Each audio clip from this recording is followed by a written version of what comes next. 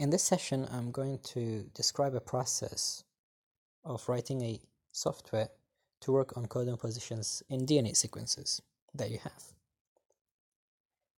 We'll work on an example here to work on the codon position 3 in a DNA sequence. So the first step is to have a DNA sequence contained within a variable. So we have a variable called DNA, and we assign our DNA sequence to it.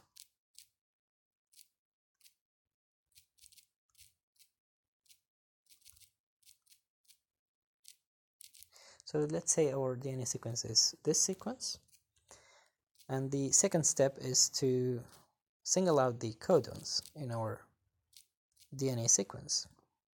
So what we've got to do is to have yet another variable, and here we need to use a list comprehension instead of using a function or a class or writing our own function. So what we can do is to declare a variable containing the list. We can say DNA and open yet another list saying start to start plus 3. So I've talked about this process in my previous lectures. You can go and review them. For start in range open close parentheses 0, comma length of your DNA sequence, and then 3, comma 3. You can say comma 3. Now this is our list. We can print it out. Print codons.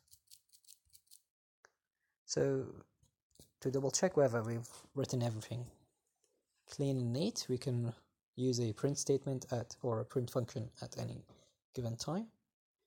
So this gives us our codons in our DNA sequence, starting from TGG to TAA.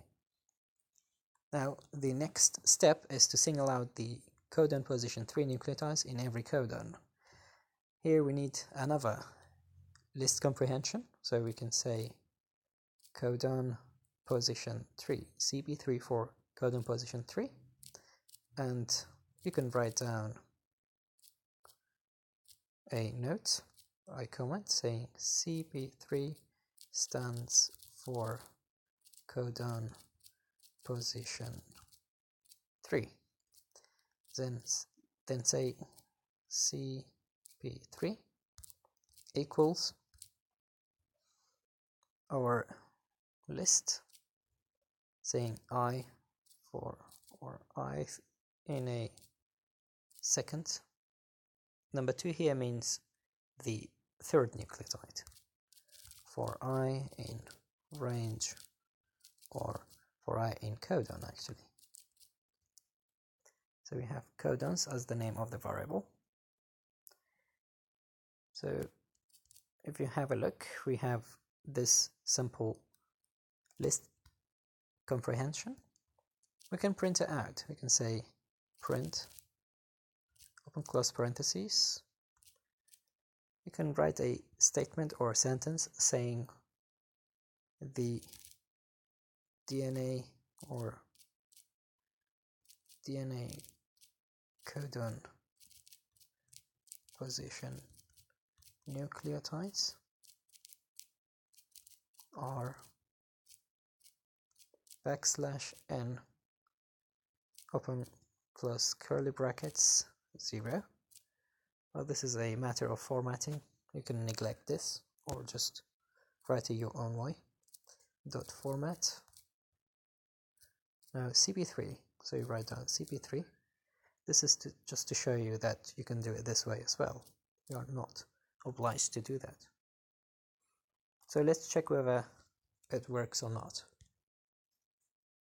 Now, if you have a look, the first codon is TGG, and the last nucleotide in this codon is G. The second one is CCC, and the last one is C.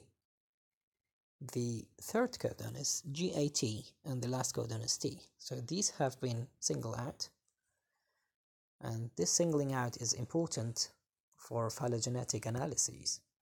So you can do your phylogenetic trees, and after that you can perform this procedure and feed this kind of DNA sequences to prepare a yet different level of phylogenetic tree and compare them. Sometimes there are mutation bias in codon position 2 or 3 in a DNA sequence of a species, and this can change the status of your phylogenetic trees. So I hope this was useful for you. Thank you.